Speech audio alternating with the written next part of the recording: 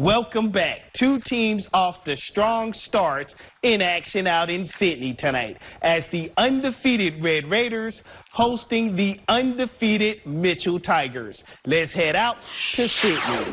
Now, this game was a wild one, and it was homecoming in Sidney tonight. Congratulations to the homecoming court and the king and queen.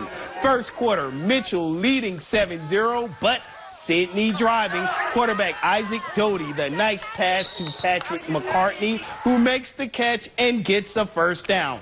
But the Mitchell defense would force a fourth down on the drive. Sidney going for it as the drive went into the second quarter, and Doty on the play action finds Ken Kaiser for the touchdown. We're tied at 7. Mitchell, though, answering back. Quarterback Kel Peters, the pass to a diving Santiago Castillo for a first down. Santiago, folks, is a weapon here on the run, getting another Mitchell first down. That would lead to Desmond Smith on the run, scoring the touchdown. Mitchell back on top, 14-7. Huge momentum swing here. Sidney right before the half with the ball. Quarterback Isaac Doty going to the air, and he finds Lance Holly, breaks a tackle, and he takes it to the house. We are tied at halftime at 14.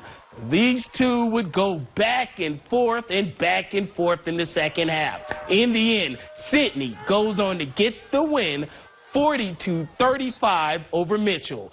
Folks, both these teams going to be dangerous in the postseason.